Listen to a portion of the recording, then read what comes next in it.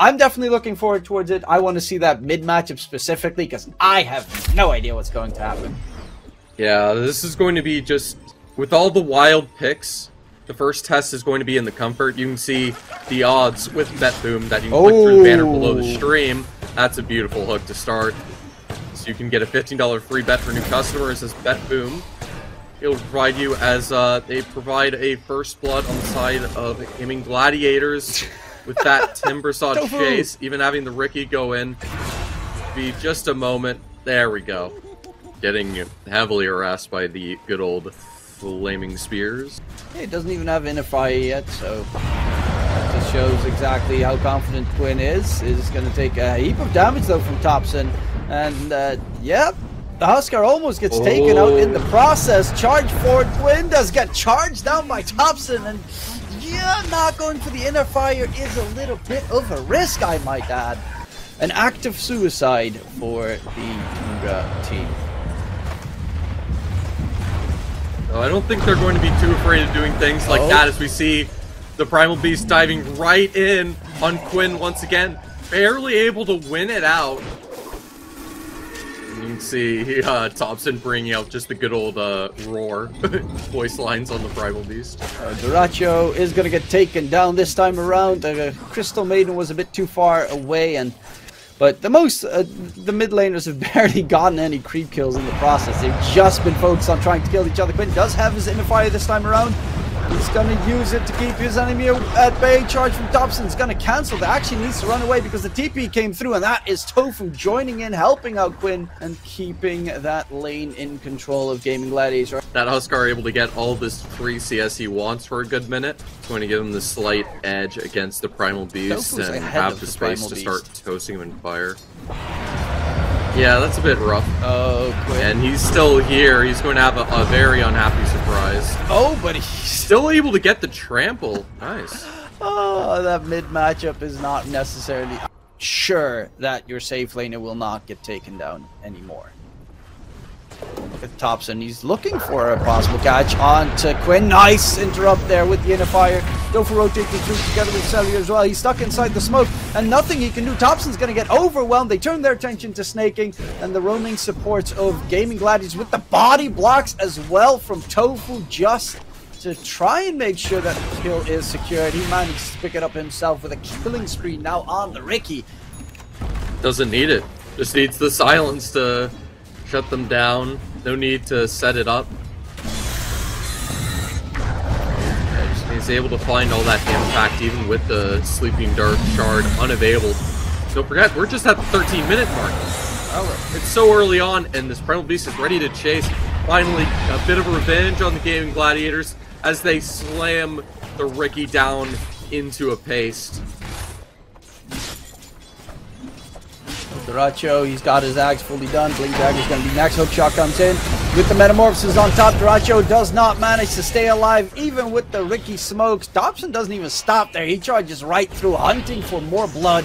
So Nightfall able to get that free farm going. You can see he's got that Manta. He's immediately going for that good old Scotty. And oh no, they're aware that he's trying to go for this on the Huskar, but he has a BKB and the stun goes through. The follow-up with the silence with the Ricky. And he's denied his cheeky little play. Do a nice bit of barbecue to get that Aegis. Trying to block any hook shot attempts there, as you can see. Demolish would be a pretty fair way to describe it. The fact that the Primal Beast going into low TOPSON's a bit dangerous. The interrupt right Trying to there. use the punch hook to save the Huskar, but is denied. That's the first life down. It is with the Silent Sneyking getting harassed by tOfu. Nice ulti from Seleri. Entire lineup is split. Gets interrupted though with the pulverize. Dyrachyo's going to go for the nom. Smoke onto TOPSON. Can he get away? They're trying to continue the fight. The stolen smoke screen comes into play, and they're actually going in. Finally, Ace joins the fight, but with that Sunder, Nightfall will be able to heal back to full. Stolen Timber chain by Saksa. He's trying to be such a big nuisance, and he's being successful right now. Ace, the hook is going to miss. He is in trouble. He's actually going the opposite direction to make sure his teammates don't get overwhelmed. He picks up the rune timber with Ace. Is he going to be able to get out of there? Oh, the timber chain misses, and he's able to get himself out of dodge. You still have a chase coming out from Saksa, who's greedy for blood. With the Aghanim Scepter being built up as well on the Huskar, that will be a bit more problematic for the TB and other heroes on the opposing side, because there are BKB piercing spells. The lift, drag back, smackdown with the pulverize, and a quick kill onto Quinn. That's the downside of playing on a hero like Huskar. You play low HP most of the time, and quick jump onto Saksa. They will find themselves a Rubik who tries to force F towards the low ground, will not be successful. They freeze TOPSON, but with the BKB should be able to just get himself out of harm's way. Pop the smoke in just in case.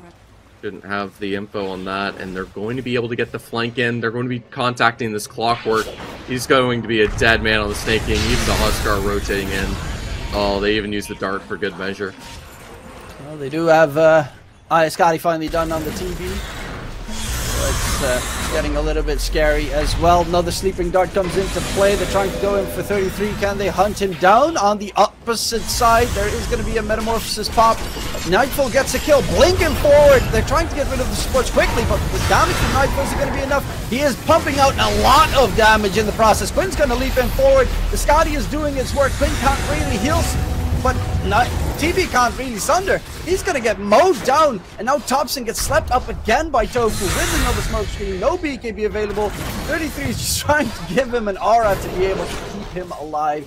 That will be unfortunate for the side of Tundra. They will lose, even though it's not really superbly great, because you are up against the Hook, Dismember, and also soon enough the Huskar Axe. Yeah, and when the Huskar Axe comes out, I don't know what they're going to do. That's pure damage right there, coming in from Saksa, blowing his opponent up. They quickly interrupt dyrachyo. Nice pulverized damage coming in with the BKB. Dyrachyo's trying to run away. Can he stay alive? Hook stolen by Saksa. Drags dyrachyo back, will cost him his life. And dyrachyo is still not dead somehow. Gets the blink off a little bit further forward, but will eventually be overwhelmed. And right now, they do not have Quinn. They do not have dyrachyo. They do not have anything. Have a little bit of a war of vision. And Saksa on his trusted Rubik is singing one of the strongest, most painful spells this game, the Chakram. Pure damage, something that a Huskar is really bad at. And speaking of which, he's gonna get chopped down by Saksa! Just as that continues, they're gonna go for more. No buyback available for the Huskar. Ace with the BKB. Can the Timbersaw get away? The Sniper comes in to make sure there's no more Primal on his tail. The rest of the team, can they catch up? It is 33, but he doesn't have any good control for the Timbersaw to take him down. I hear the nom-nom from the Dismember. Pudge is fighting in one different direction. Ace is going to go for the TP out. Can Ace get away? No, he cannot, because again, Saksa is right there when needed. TOPSON chasing for dyrachyo. BKB versus BKB. Hook comes back. TOPSON is running out of his BKB, but there's the army. The Spiderlings are charging in. Seleri bought back in the process. They're going to spot out tOfu. Can tOfu get away? He does have a bit of an escapist movement, but the Vicky will be slept by his own dart. Double jump to the side, taken down in the process. Net worth has been nullified, and back to the Roche pit, but this time Tundra goes. I've seen this entire tournament. It doesn't matter what you give him in his hands. He's always able to find impacts at his opponents. 33 in the meantime is building up the side. Otherwise, that's going to be a very big pickup as well. Because you really saw it on that Timbersaw. He was hard to lock down without the Rubik there. And that's the only one that they really have for the lockdown. Speaking of which, the rock throw comes into play. Hookshot as well. The full control. The entirety of Tundra just surrounding Ace and badgering him to death. Certainly helps to have the Terrorblade, though I don't think they need it. Oh my goodness. This is a siege on the base. Oh, Gladiators, they don't want to buy back on this Tidehunter, but now, not the Tidehunter, oh my goodness. Saksa is so many nasty with that Rubik, which is pretty impressive considering Tundra are playing with 2 substitutes at the moment. Granted, they are some top tier substitutes. Nightfall, of course, with BTBOOM got first place at the Eastern European DPC. As an offlaner though, and now he's playing a safe lane. But they're going to go in with the axe. The taunt comes out. The control isn't going to be enough. Snaking's already dead. 33's on the run. The Brood Mother is going to get taken down. And is there going to be any more shenanigans? Yes, Saksa should be a third one to be beat. Without the Terrorblade, they don't have much to fear. on the side of Gaimin Gladiators. TOPSON is going to get control, doesn't have his BKB available, and that's going to be 4 kills for Gaimin Gladiators, and none of them have a buyback at the moment. And they're going to have to fight behind and deal with an Aegis. TrevorVictrus happily swapping out his good old power treads for it this second. It's something that you want to possibly reflect if you can. And the Husker ulti would be perfect, because then he'd taunt himself, sort of. Keep himself occupied. They're going to charge in onto the high ground. Can they get the damage in? The break is there. The damage is significant. Quinn is being slowed down. There's a break stolen in the process. The charge is going deeper with the refresher used from TOPSON. Double kill secured. Dodson in the building. Nightfall trying to man fight up against dyrachyo. Does still have a Tundra available, but TOPSON's going to get control on the side. He got a little bit too greedy, a little bit too far. The hook comes in. Saksa is going to get control. Nice drag back out of there. The taunt comes into play from Quinn. Does he get the control? And actually Quinn is going to die. That's going to be a dieback as well. dyrachyo with the buyback. Hook back onto the high ground. Timbersaw needs to disengage. They bought back en masse for the Gaimin Gladiators side, but they will finally get themselves to control. The Aegis is going to get popped in TP without the metamorphosis. There's no TP no longer. The X comes out immediately, and finally they do manage to get full secure, but it did cost them 3 buybacks and a dieback onto Quinn. Does he have an equipable axe coming in? Because Ace is incredibly fat. Yeah, and that's a bit concerning. How do they break through him? That's going to be the challenge. Nice they catch. take this team fight. They're going in. Nightfall with, again, the BKB pop going in, but the Aeon Disc pop by dyrachyo. Is it going to keep him alive? No, it's not! Oh, the refresher! dyrachyo is going to try and stay alive for a little bit longer. Gets the blink back! The refresher keeps him going, but the rest of the team is in trouble because they do not have their fudge available anymore. He cannot do much except for hook Quinn out of harm's way. Ace gets the kill on Sneyking in the process, but they're chasing for more. Saksa with the control. Is it possible to keep them at their back in arms? It will be a 2-for-1 trade. Again, Metamorphosis was used, but he did buy a refresher on Nightfall, so he has another meta available. And that's the entire reason, despite all the refreshers and the Aeon Discs used on the Pudge, he is unable to stay alive and gets broken through. Now the Riki forced to fight back, and they are going to try to turn this around. Able to break pace, and oh no, they see the Huskard, they see Quinn. They will back away even with the slow. Oh, run, Vicky, run! Constantly able to put pressure on your lanes while you're scurrying around the Roche pit to find what is essentially a huge objective at this point in the game. 33 is not there. That's what the focus is. TP back oh to base. Boy, they're pushing in. Oh, good sentry, able to get to sleep early, but it forces the blink out. They're able to expose this Riki, and now we start from what could be dyrachyo, the last team fight. But he's in trouble. dyrachyo is going to get controlled up. The fight goes onto the side. Quinn is already dead. No buyback available for Quinn. They tried to keep their heroes alive, but dyrachyo, what might it have cost? It might have cost them the entire game. dyrachyo is going to get overwhelmed. Does also not have a buyback available, and he's still on the dieback timer right now. 1,000 gold off of it. tOfu, the man that got caught, cost them so much. 3 deaths without a buyback available between them. No idea that there isn't even the buybacks available. The chance for Tundra to take this first game away. Just going to be the defending game coming through. And the second set of racks in favor of Tundra.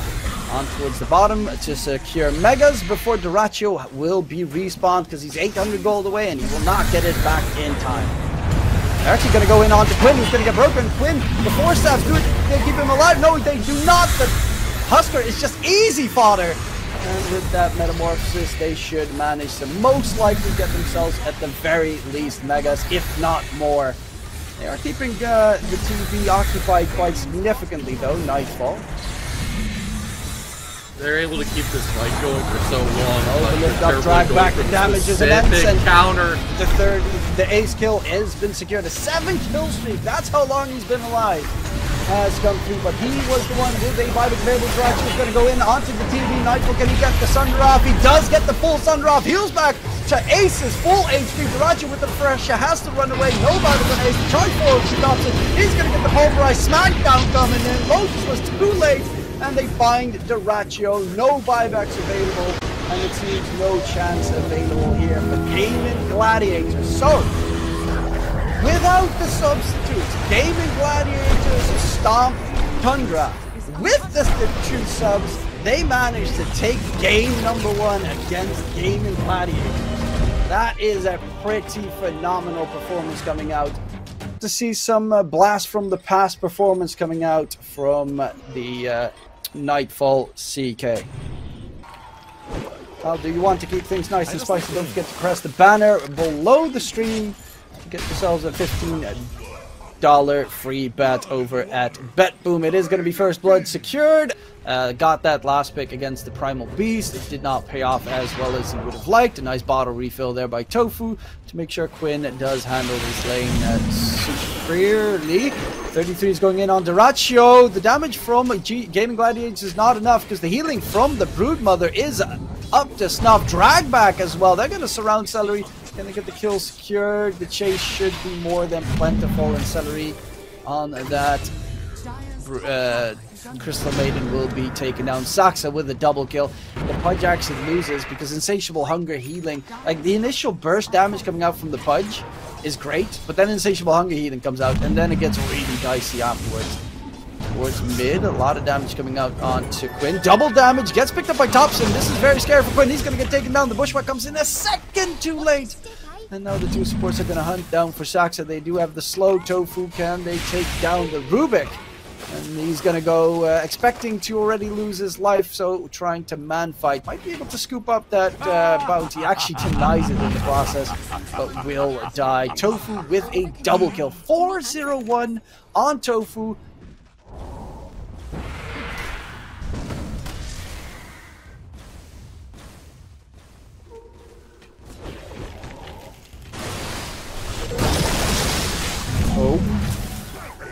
Yeah, he's still significantly ahead of the Pudge of dyrachyo, but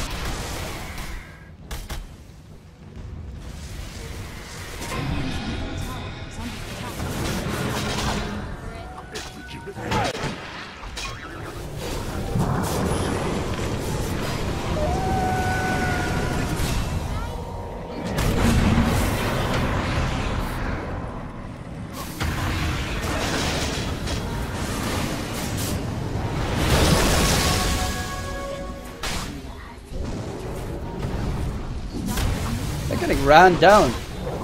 Ace used the Ravage as well. He's going to get taken down. That's going to be 4 kills there for Tundra. If you go for the tide, they can TP in pretty quickly to help him out. But top lane, that's where the ganking squad is heading. They're looking for dyrachyo again. Will they be able to get a kill? dyrachyo pops his ulti, gets the Nom Nom on the Rolling Thunder, gets the Rolling Thunder completely interrupted, and oh my lord, a huge kill onto TOPSON, but the stolen freezing field almost gets rid of dyrachyo in the process. They should be able to find Saksa as well, and that will be a second kill for Gaimin Gladiators. The gank attempt has failed for Tundra. Say hi, immediately disengage, trying to get the BKB. Once they have BKBs on the side of Gaimin Gladiators, they have a lot less to fear because there is no BKB piercing effects available. They are going to get a big catch, and that's why they went for the tOfu hoodwink, because Bushwhack is very good in catching out the Broodmother that likes to run through the tree lines. 33 will falter, but towards mid dyrachyo, he's underneath the tower. It's very risky. Actually, in comes the Ember, going to say hi. That's going to be Quinn. Onto his dear opponent Saksa, but the Rolling Thunder in return could be a bit of a problem. Sleight of Fist, the Phoenix Egg has been dropped. Big jump away by Quinn in the process. Will they continue for more? It seems that's not going to be the case. And Ace has his Aghanim Scepter now done, so a lot of damage to be thrown out from the fight. Doesn't have a Ravage available. dyrachyo staying back, goes for the hook in, actually drags back TOPSON. Doesn't have a Rolling Thunder available, but dyrachyo might have put himself in an awkward spot. The Sneyking just burning him down with the Sunray damage. Quinn has fully healed up. Can they get the catch onto TOPSON? It seems that will be the trade-off. Again, dyrachyo falters. They do manage to find the enemy mid until the CK is strong enough to be able to man fight his opponent. Speaking of which, Nightfall does have his BKB available, and Nightfall has not really shown his face that much just yet. dyrachyo, though, will be jumped here in the bottom lane. Does have his Ag, so he can see a lot of damage in return coming out. Oh my goodness, that's without the illusions. It's Pudge that's been struggling a little bit this game. That's supposed to be the position 1. But the CK, he doesn't scream to me the best counter You know, I saw the Terrorblade having to go for the Silver Edge despite how much damage he can find. Oh! But it's not going to be that case. Oh, what a clutch. It's just going to force the Rolling Thunder. That can be spammed. And they're going to use that to go for this Pudge instead. Suddenly, it's an entire Tundra lineup. A stun combo. This Pudge unable to escape. The CK able to confirm it. And man, this position 1 unable to find anything on the Gaimin Gladiators. CK, a pretty decent hero for the ages. But apparently they can just right-click with a little bit of Phoenix assistance. The Pango does enough damage to go through anything he's had because he's had such a poor game. He's unable to contest. And they're setting up with this Silver Edge. That's going to be a super dead big Ravage play coming out. The dyrachyo jumping in. Space. Gets the catch. TOPSON has a Rolling Thunder available. Dyrachyo's BKB might end soon enough. They're going to continue forward, and that Rolling Thunder came in at the end of the BKB. Dyrachyo is going to get forced back to the other side, taken down in the process. But there is still Quinn in the fight. They get a pretty decent catch going forward onto 33. TOPSON's trying to get the stun lock onto Quinn. Quinn's actually in trouble. Quinn's dead. Oh, big smack coming out from Nightfall. The Aegis is going to get popped. Seleri with the freezing field onto TOPSON. But the bash in return means Seleri will be found out, and it is a disaster for Gaimin Gladiators. The break comes into play. Ace slowed down. The basher going ham onto tOfu. And that's a full team wipe soon to be happening. I don't think that they're going to stop, and indeed they're going to get them all destroyed. It started so well with that Ravage play from Ace. To take out the Ember. I was thinking like, well, you just take out the rest of the team. What the Ember is going to do, he doesn't have a team behind him. They'll just take out the Ember anyways. The CK has enough lockdown to nuke. The fact that he has a Mage Slayer and the Silver Edge provides so much damage as we go back to another fight in the man fight, and that Phoenix stun goes through. The Ember's too low. The CK should be able to easily lock him down, but just barely the escape comes through. Well, they're trying to That's not going to stop the chase. Rolling Thunder in again, going to catch. Ace is going to get slowed down, but dyrachyo is the big target that they want to lock and load out of existence. The bounces are superb. Dyrachyo is stunned up again. 3 second CK stun. Going for more. Quinn's going to get bashed up by TOPSON. Oh my and god! TOPSON is on a roll. Mega kill streak on the Pango, and I guess I stand corrected. My prediction here, because it looks, Trevor, like you are going to be right on the money. 2 minutes and 50 seconds still left. They are gonna smoke up on the Gaimin Gladiators side, see if they can get a catch and start off an engagement with a man advantage is what they're looking for. TOPSON is the one that they almost always jump for, and this time it seems they might be able to kill him off in time. Sneyking at the end of this gets it popped.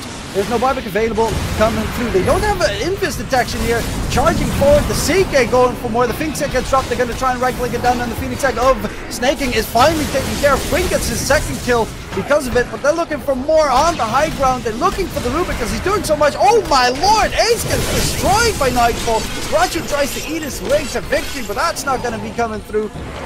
Nice bushwhack stun to keep him alive for a bit longer, but they are on the run right now, and Quinn's being chased by Saksa, who stole the fire remnants. The only benefit is the fact that this Roshan's up and they want to try a little bit safe. It's not going to stop the CK from silver edging through. And they have the gym. It's on the Ember Spirit though, so this Pudge is going to be a free snack.